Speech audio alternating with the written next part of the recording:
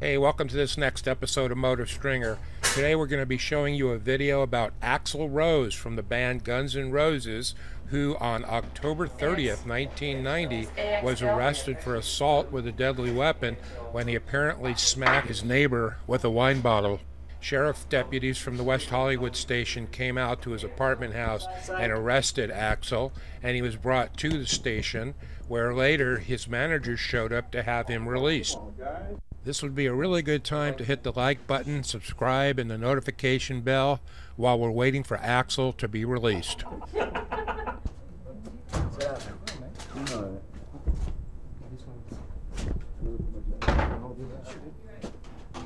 Axl, what's going on, man? Talk to us. What do you want to know? What happened, man? Tell your side to me, Axl. I live next door to a psycho. Yeah? She been out on you, man? Oh, she's been going off for a couple of years now. Yeah? Yeah. But what do you want from a psycho? What can you say, huh, man? What can you say? What can you say? Good luck, man. Have a good one. All right.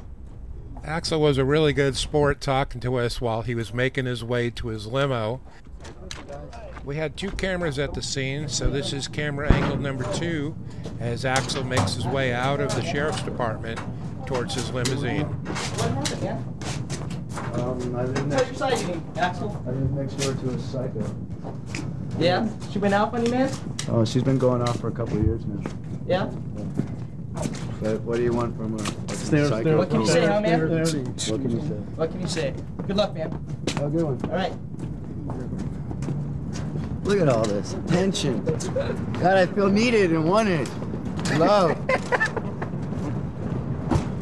I'm having fun playing it off. I mean, there's nothing else I can do. No. Careful, guys. Have a good one. See you in court.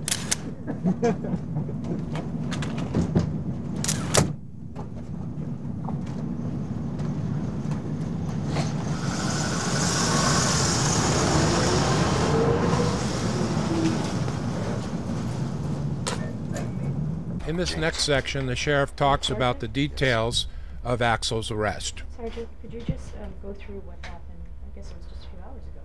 Yes, at 02:30 hours approximately this morning, we received a call of an assault with a deadly weapon that occurred in one of the condominiums here in West Hollywood. Our handling units got there and contacted the victim, who was being treated by paramedics in the downstairs entryway of the condominium. And this lady who lives in the condominium right next door to Axl Rose. And as she was returning to her apartment, she had to walk by Axl Rose's, and he apparently heard her and exited his apartment and confronted her in the hallway. Apparently the victim and Axl Rose have been having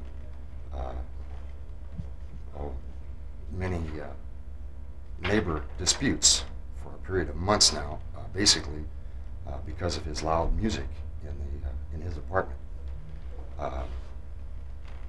Allegedly, what happened was they had some verbal confrontation there in the hallway. He grabbed her keys and threw it through his open doorway across the living room and out the patio window, which is 12 stories up. He then grabbed her. She was carrying a partially full wine bottle, and he grabbed that from her, poured some wine on the floor, and then hit her in the head with it. She was treated for this contusion on the back of her head. She was taken to Cedars-Sinai Hospital, where she is spending the night under observation there.